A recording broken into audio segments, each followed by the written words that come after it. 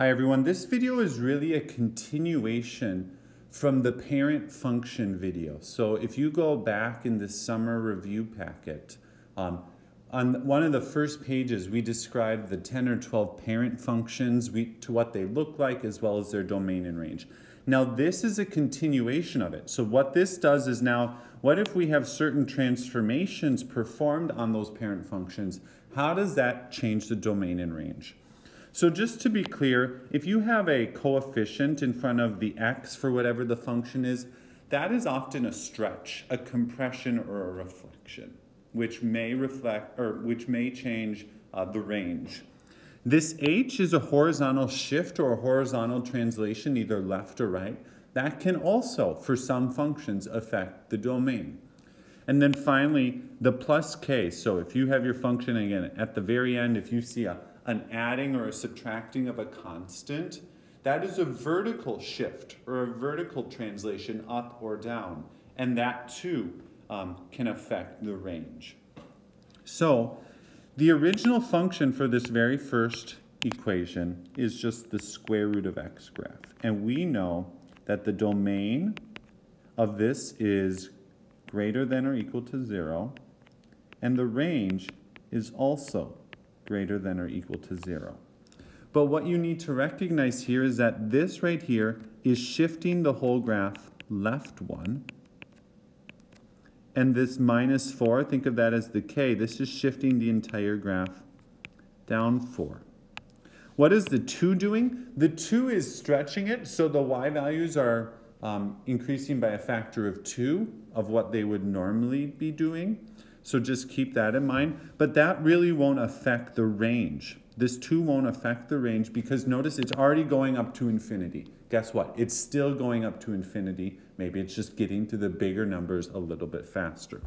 So for this one, I'm going to say that the domain is not 0 to infinity anymore. Because we shifted it left 1, it is now negative 1 to infinity. And then the range, instead of 0 to infinity, we shifted it down 4, is now negative 4 to infinity.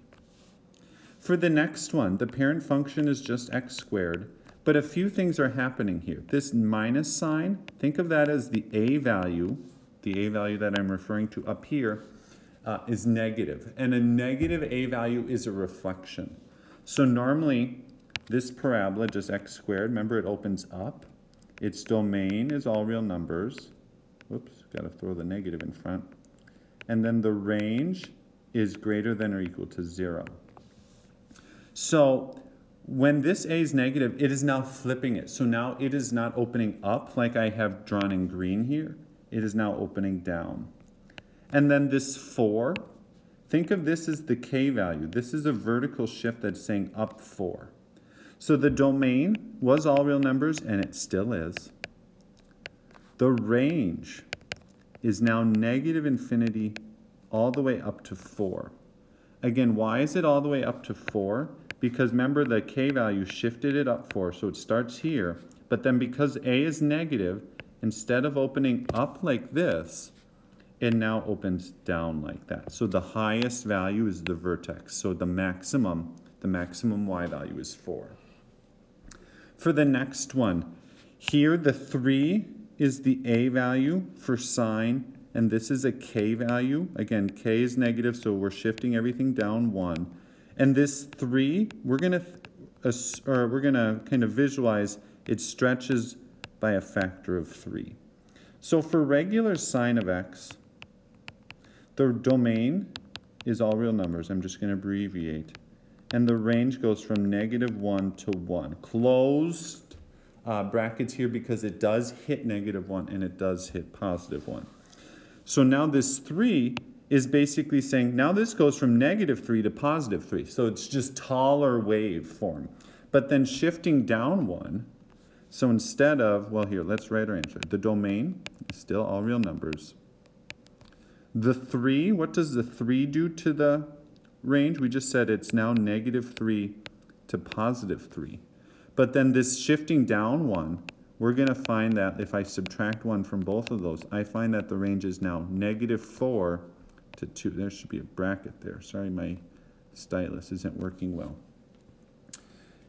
Keep moving on here. Here's an exponential function.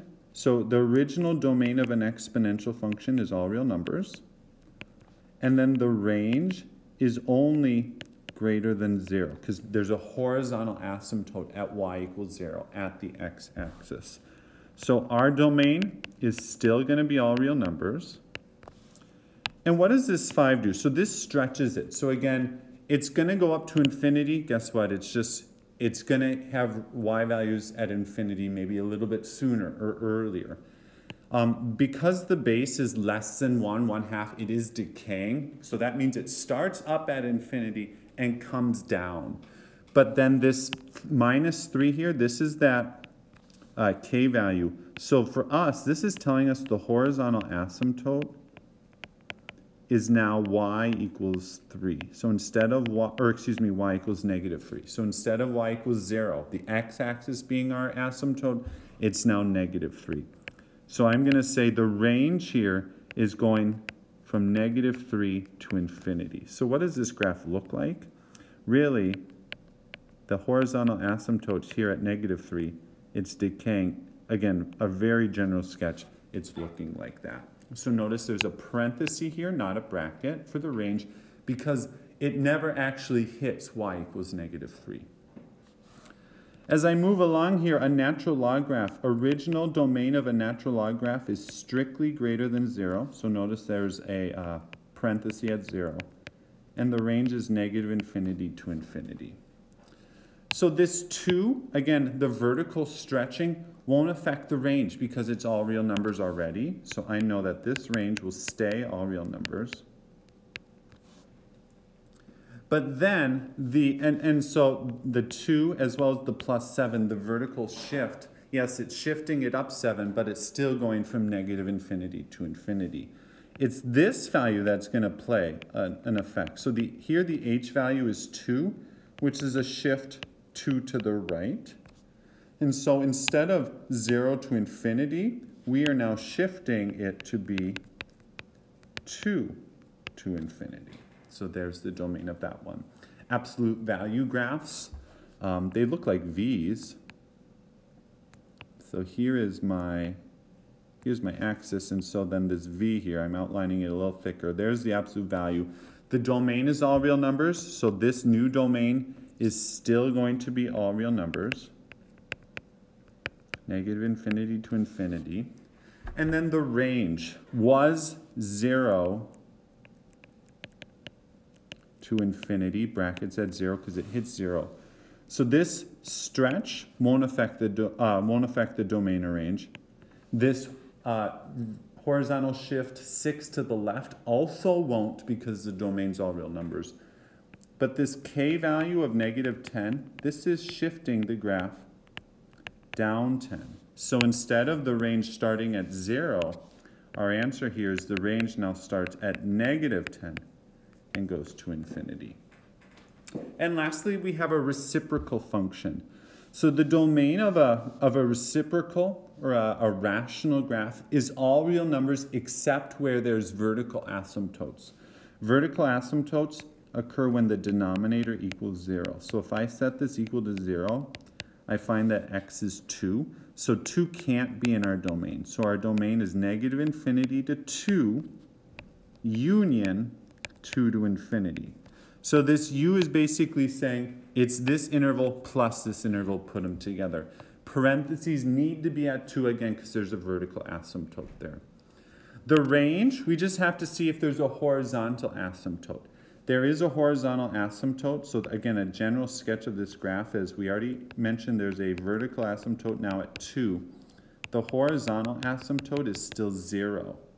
So, if I said, what does this graph look like? It probably looks something like this. You can check it with your graphing calculator. So the range is all y values except 0. So that's how you would write this here. This is a little bit more challenging. Again, for some functions, here, let me zoom up here. So for some functions, the h really matters. But other functions, the h doesn't matter. For some functions, the k matters. For other functions, it doesn't matter. Same with the a. So it's really knowing those parent functions. If you find that you're struggling with this, Go back, review the parent functions, know what they look like, have their domains and ranges memorized, and then try these again. Good luck. Reach out if you have questions.